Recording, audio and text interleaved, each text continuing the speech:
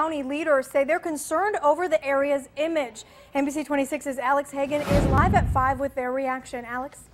Well, it's not just law enforcement receiving criticism. Phone calls and emails are coming into everyone calling the Manitowoc area corrupt, something city and county leaders hope passes in time.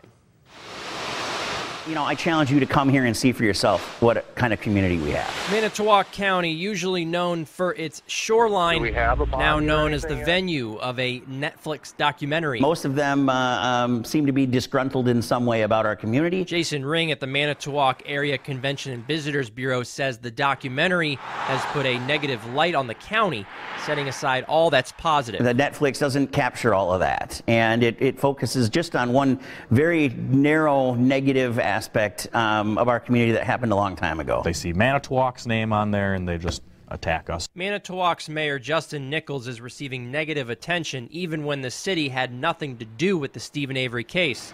He wants to send a message to those outside the state of Wisconsin. And that we're safe, we're clean, we have a good education system, we're located in a wonderful spot in the United States. And we want them to think of lighthouses and sailboats, hoping in time this all blows over. Now, Ring says in terms of tourism, he hasn't seen any changes in people traveling to Manitowoc County. I'm Alex Hagan with NBC 26.